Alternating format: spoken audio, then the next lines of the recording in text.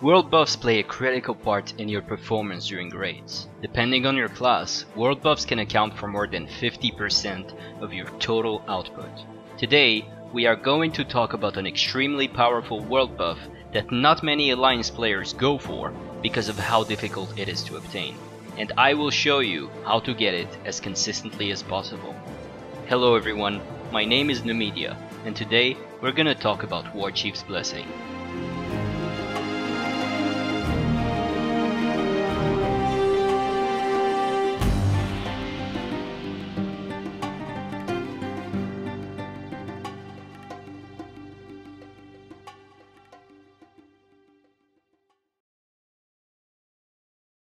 Chances are, if you clicked on this video, you already know what Warchief's Blessing is. But for those who don't know, let's go over it quickly.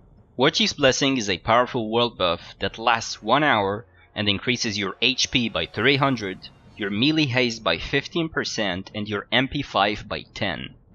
The buff is dropped in Orgrimmar and Crossroads when a Horde player turns in the Head of Rend. In theory, this buff is only obtainable by Horde players. But with the use of mind control, an Alliance player can get it. So yes, you need to be mind controlled by a Horde player, or by a player that has a certain item, more on that later, at the exact moment that the buff drops. Depending on where you are, you have a 6 or 18 seconds window to perform this operation successfully to receive Warchief's Blessing. This process is difficult, but the reward is extremely valuable. This buff is one of the most powerful world buffs obtainable in the game, and there are ways to not only potentially get it by yourself without any external help, but also to be almost guaranteed to consistently get it, if you follow certain tips that I will give you. So let's get started.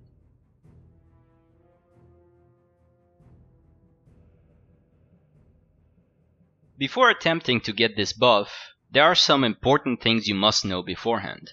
First off, here's what happens when someone turns in the Head of Rend.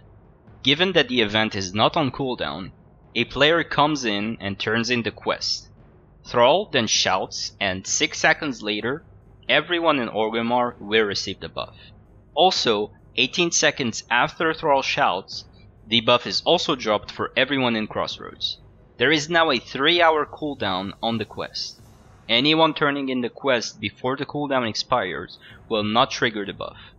As an Alliance player, you must be mind controlled successfully in one of those windows, depending on where you are, to receive the buff. So, should you go to Orgrimmar or the Crossroads? There are pros and cons to both locations that you must know about and make the decision by yourself. For the Crossroads, once someone turns in the Head of Rend, you have a whole 18 seconds before it will drop in the Crossroads, leaving you with the option to log out to save the other world buffs and log back in once someone turns in the quest. However, there is nowhere to hide in the Crossroads, making you very susceptible to griefers. If, however, you choose to go to Orgrimmar instead, you now only have a 6 seconds window to react once someone turns in the quest, which means that unless you know the exact second it's going to drop, you don't really have the option to log off to save your world buffs. Logging in takes at the very least 4 to 5 seconds, and you won't have enough time to get mind controlled, meaning you and your mind controller must stay online until someone drops in the quest. The upside is that Orgrimmar has a lot of places to hide in. I know it sounds weird, but in a PvP server, Orgrimmar is probably safer than Crossroads, depending on the time of the day and the server you're in, of course. Orgrimmar is way bigger than the Crossroads and has many places to hide in. There are multiple videos that show you how to get under Orgrimmar or in inaccessible places, and if you have a guild filled with sweaty nerds like my guild, you can create a summoning network under or above Orgrimmar and get summoned there. If you don't have anyone to summon you there, however, you're going to have to enter Orgrimmar by yourself and find a spot by your own by using either invisibility potions or stealth your way in if you're a rogue or a druid. My suggestion is that if you are on a PvP server, you should go for Orgrimmar.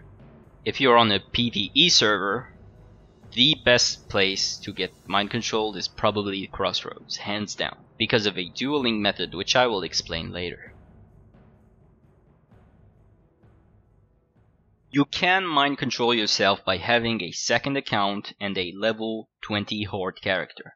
The reason for this is that at level 20 you can get Expert Engineering, and at Engineering level 215 you can use an item called Gnomish Mind Control Cap.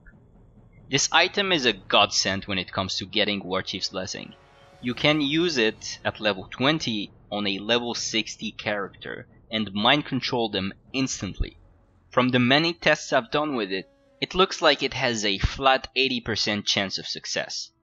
And unlike a Priest Mind Control, which is susceptible to the target's shadow resistance and can break very easily before reaching its full duration, the Mind Control Cap will always go off 80% of the time, instantly, and completely disregards the target's level, resistance, or item level.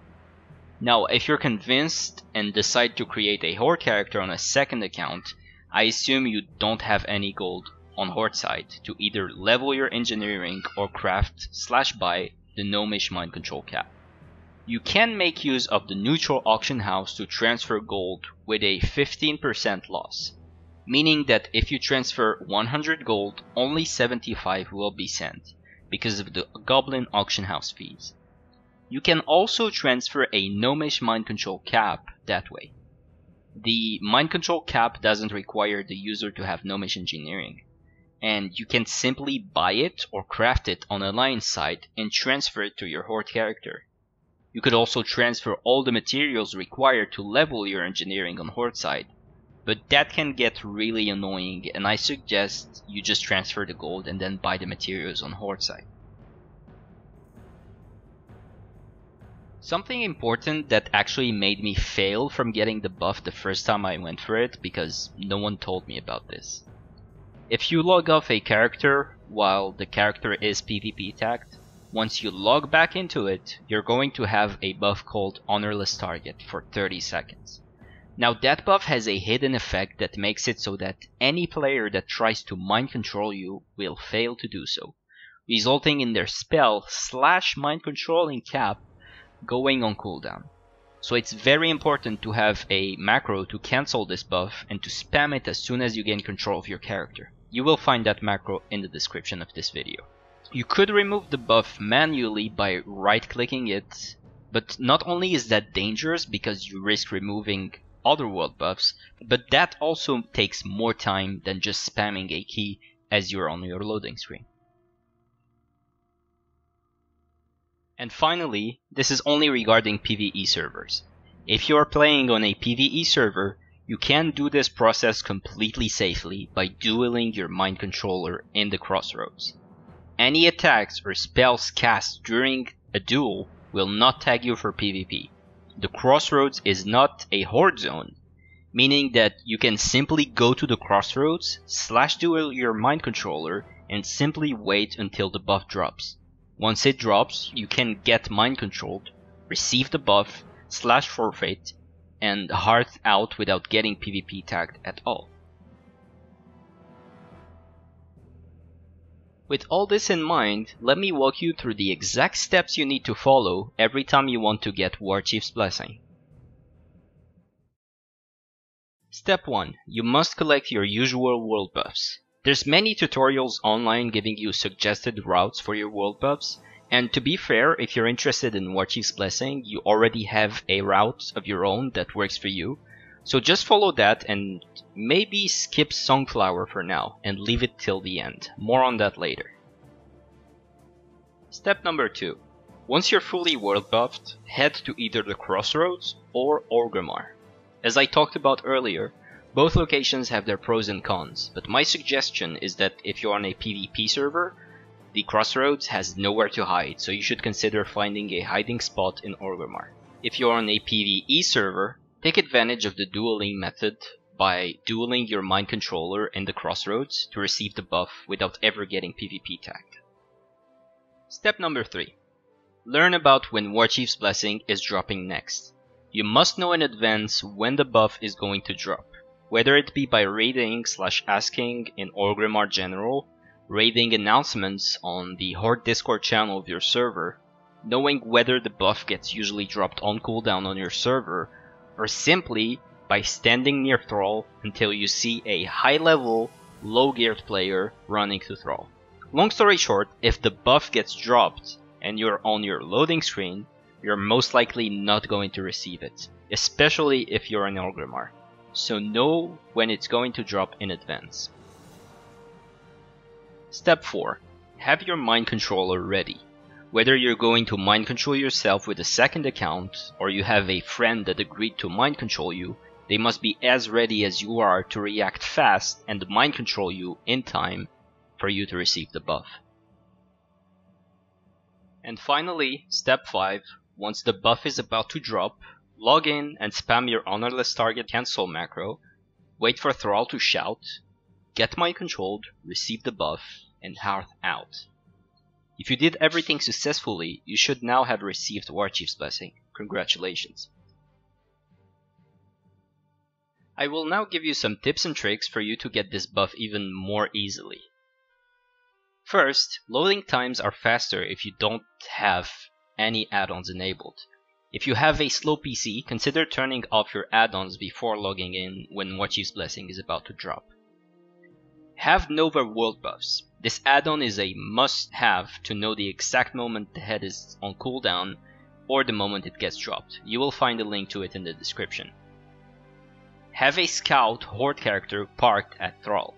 This will help you know the exact moment the quest is turned in or is going to be turned in. If you see a player above level 55 that has green/blue gear running to Thrall, chances are that player is about to turn in the quest. You probably have your own world buffing route, and in that route you probably have Sunflower at the very end, as it's the only world buff that has a 1-hour duration. So the question is, since Warchief's blessing also has a 1-hour duration, should you take it after or before Sunflower? Well, it's up to you really, but I personally get it after Warchief's blessing because of one simple reason. Warchief's blessing takes time to get. You could be logged for 5, 10, 15 minutes before the quest is turned in, not even counting in the travel time to Orgrimmar Crossroads, eating into your precious Sunflower time, so I would suggest you get the Sunflower after Warchief's blessing, ideally by getting summoned there or by using the Everlook trinket. I talked about this earlier, but make sure you create a macro to cancel the Honorless target buff. Again, you'll find it in the description.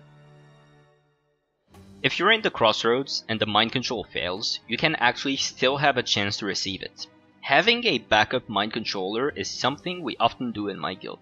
Because the buff takes 18 seconds to drop in the Crossroads, you have plenty of time to fit a second mind control in if the first one fails, avoiding you to having to wait 3 more hours for the buff to drop next. And finally, be patient. This buff is extremely difficult to get in some cases, not only because of the coordination required to get it, but most importantly, because on some servers, the Horde will do all there is in their power to make sure you don't get this buff. You're literally stepping inside a Horde city, and dying means you're going to have to start all over again, probably from Dire Maul. You could get lucky and get it easily, just like it's very likely that you're going to be ganked many times. Keep that in mind if you want to get this buff. That's all for today. I really hope you guys enjoyed this video, and I hope to see you top the meters with that buff and turn some heads around in your guild. Whatever you do, remember to have fun, take care of yourself and your loved ones. Consider subscribing to this channel if you enjoyed this video, and I will see you guys in the next one. Take care.